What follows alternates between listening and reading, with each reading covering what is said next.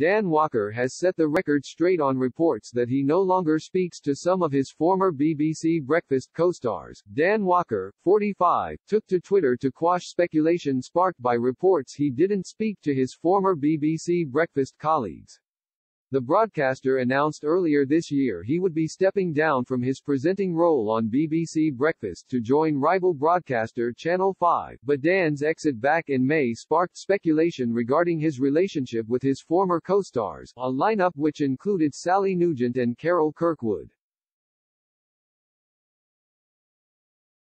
Earlier today, Dan took to Twitter to clarify the headlines that announced he had revealed the BBC Breakfast co-stars he no longer speaks to after moving to Channel 5.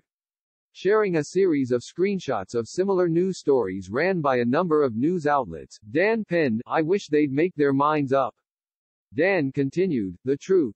I still speak to all of them. We are good friends, apart from at Carol Kirkwood." Joking, he added alongside 2 laughing emojis. Earlier this week, Dan showed his great relationship with Carol as he voiced his concern after watching one of her forecasts. The Channel 5 news presenter took to Twitter to urge Carol to take care, as the star braved some harsh weather conditions. On Tuesday, Carol shared some wind gust numbers with her 236,000 followers. The Scottish weather presenter included a chart that showed wind gusts ranging between 40 all the way up to 79 miles per hour in locations like the Needles and Guernsey. Some of the gusts of wind recorded in the last hour at BBC Breakfast XXX. Carol captioned the post helpfully.